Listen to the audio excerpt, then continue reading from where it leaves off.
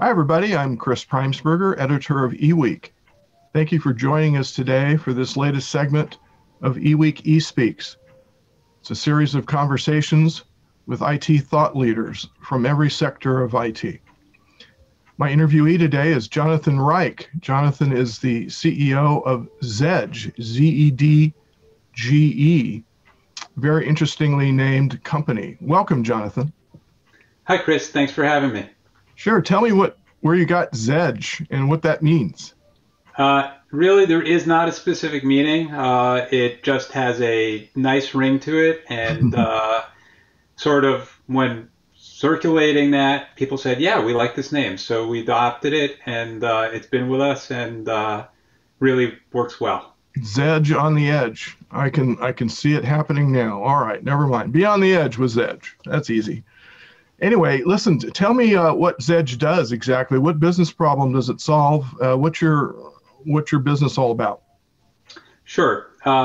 So we've got a leading app that focuses on mobile phone personalization, and we're in the midst of breaking into the world of entertainment with mobile apps as well. Our flagship app, Zedge Wallpapers and Ringtones, has surpassed 450 million organic installs to date. Really, really popular. Has around 30 to 35 million monthly active users. Mm-hmm. And in essence, we're all about identity. We're a hub for self-expression used by our millions of customers to decorate their phone, to secure content that they can use in their social feeds, as well as coalesce around fandom content.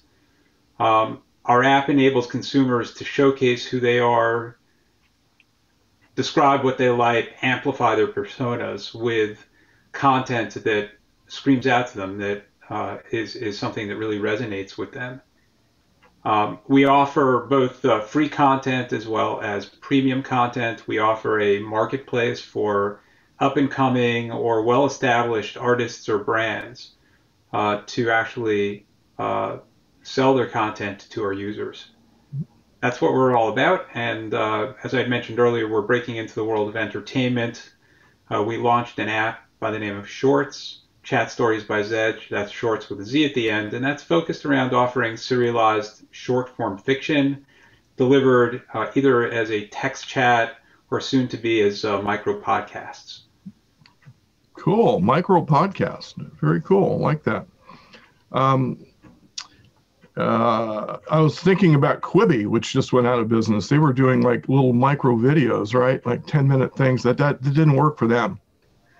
Yeah, much different experience. There's been a lot of discussion as to why Quibi didn't work out.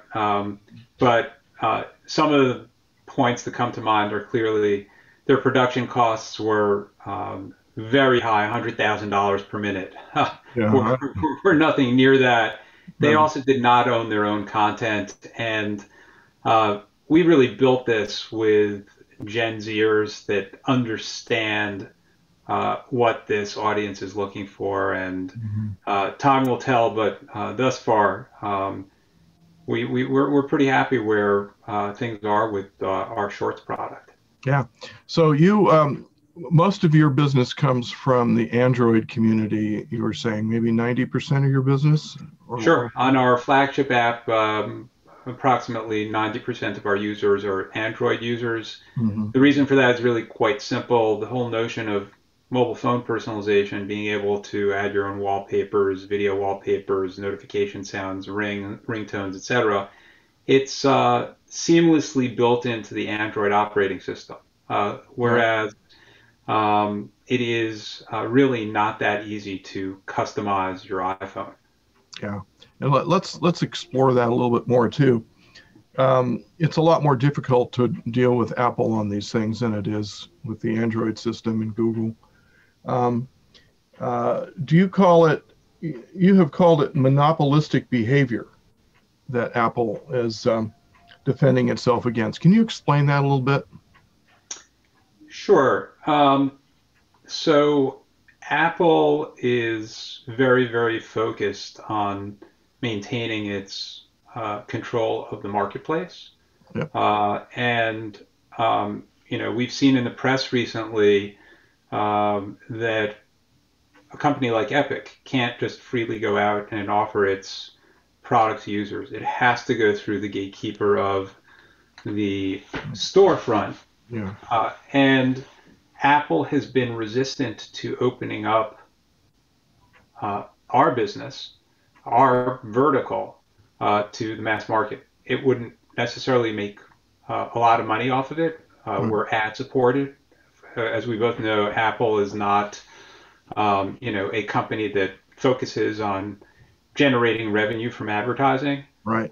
As a matter of fact, we've seen with iOS 14 that they are in the process of deprecating the IDFA, which would be used to provide, relevant ads to users and things of that sort. So just the notion of free is something which Apple is not in love with. And we're in an interesting space because we're not super small and we're not clearly bulge bracket like a Facebook or a Spotify. We're in that middle bracket, and Apple is able to exert its control over the marketplace by limiting our ability to offer a service which is clearly in demand and highly popular to their customer base. Have you had any kind of communication with anybody at Apple about this, offering to explain, your business model and how it works, and why it wouldn't be really necessarily competing with Apple's business? Sure. So over the years, we've tried to establish a relationship directly with Apple. Really, really complicated and difficult to do that, again, unless you're that bulge bracket or unless you're generating a lot of revenue for Apple. Right, of course. So that's what they look at, totally, bottom line. That's correct. Bottom line is where it's at, and they're prepared to compromise where that bottom line, certainly makes sense for them. Just think about the fact that they're operational in China, whereas Google made a firm decision, hey, we're not going to cross that divide. We don't want to be in a position where we compromise users with, let's call it privacy issues. So it's very, very savvy in terms of focusing on how do we generate revenue and maintain that walled garden, if you will. Yeah, and these are decisions that are made at the highest level of the company. There's no question about it. That's their philosophy. Those are their tactics. That's how they do business. And take it or leave it. And Apple has been very successful financially. You can't really argue with that. But you can argue with the way they do business. You can disagree or whatever, and I totally understand that. And that's the way the world is. I have a question about innovation.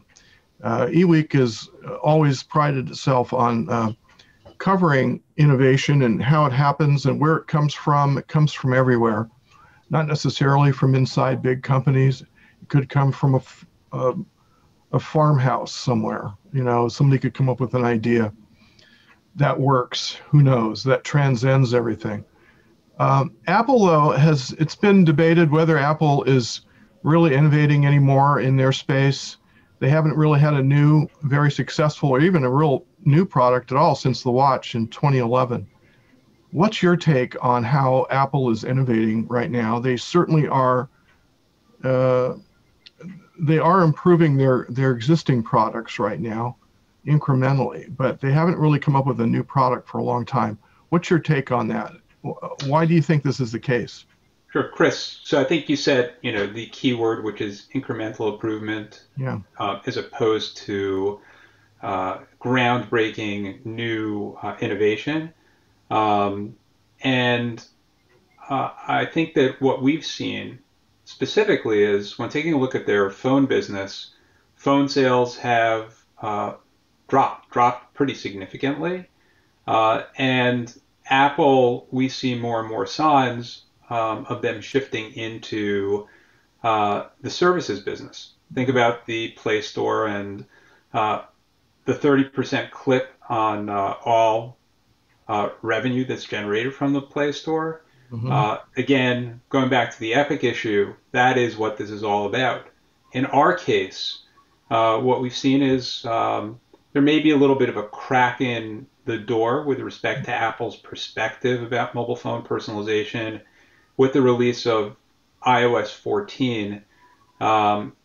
They clearly know that there's a huge demand for this, so they enabled personalized app widgets, and they began to publicize that people can customize their app icons on the phone. And I believe that what's precipitating that is the fact that you will have entities that will begin selling this. Well, think about it. Every sale, that's 30 cents into Apple's piggy bank. So that, I think, will continue to be a trend in terms of how they manage their business. Very good. Companies can change. I mean, look what how Microsoft pivoted just a few years ago with new management to move into embracing the open source community. Who would have ever thought that? I mean, having covered open source and covered enterprise IT for 25 years, that was just one of the biggest, shifts I've seen. And who knows, maybe Apple will open up a little bit more as we go forward. That's entirely possible. We don't know, but we'll see what happens. Jonathan, thank you very, very much for your time today on eWEEK eSpeaks. This has been eye-opening and educational. Chris, thanks again for your time. I appreciate it. We really enjoyed having you. And for everybody following us along today on this eWEEK eSpeaks segment, thank you very much, and have a great rest of your eWeek. Thanks for joining us on eWEEK eSpeaks. Go to eWEEK.com to hear more conversations with IT thought leaders.